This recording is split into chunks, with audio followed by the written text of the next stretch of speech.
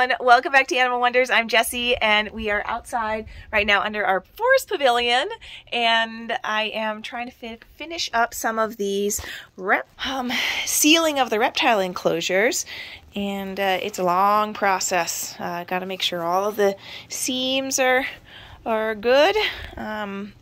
So I've been working on these for last couple weeks. It's been slow going. I got COVID about a month ago, and I just finished up with a bout of norovirus, and we're in our busy season. It's been a rough time. And you see my daughters hanging out over there, having fun. Also, trying to do business and parenting at the same time is always a challenge, a fun challenge, but a challenge.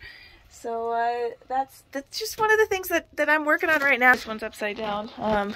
This is pretty neat. It's a double unit here. It's going to get some, this is upside down, but this is going to be the viewing window for the substrate, and then the top there. And this one doesn't need a viewing window for the substrate. That's probably going to be for one of our gopher snakes. And then this here, this little structure here, is going to sit up on these feet because the tortoises are going to be able to walk underneath this, so we won't be utilizing or taking up all of their floor space putting all this in.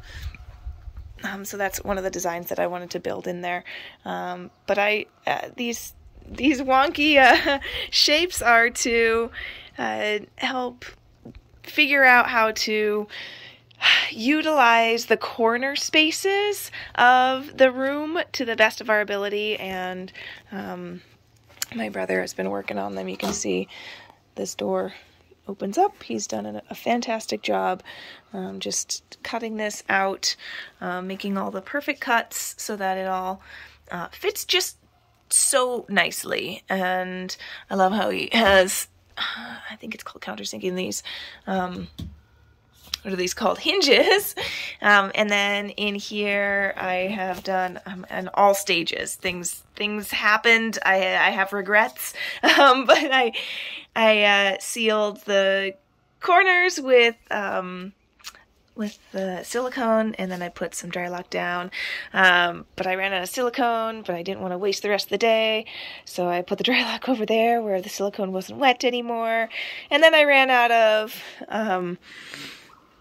this stuff, which is Flex Seal, and so I only got halfway done. So it's just kind of a mess, and flying by the seat of my pants, getting it all done.